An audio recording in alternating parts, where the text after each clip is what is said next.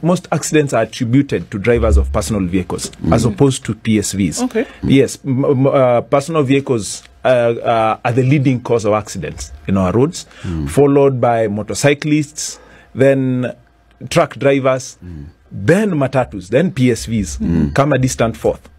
Okay, so as much as we are going to concentrate on PSVs, but let's ensure that these drivers of personal vehicles ensure leave early.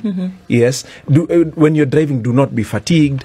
Do not drink and drive. You know the normal regulations.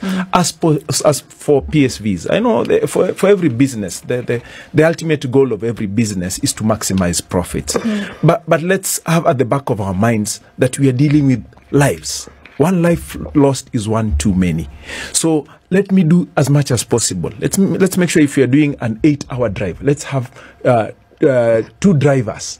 Okay, take some time and rest. Okay, and even as much as you're targeting profits, and then when you're doing routes, make sure it's a route you're familiar with. Okay, this also comes into play. You're doing a route that you're not very familiar with, and then maybe you're doing it at night. Okay, and let's observe speeds. Okay, I'd rather drive for 10 hours and arrive safe and alive than do 8 hours at the risk. You might not cause an accident, but at the risk of getting involved in an accident. Let's look at the risk. The enemy here is not the police on the road. The enemy is the accident.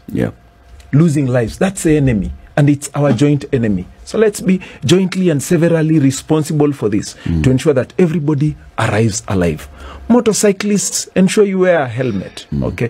As a pedestrian, when you're walking on the road, ensure that you wear bright colored clothes. Yes, it's our joint responsibility for every one of us to ensure we do our best so that we do not lose any lives. You put it very well, Peter.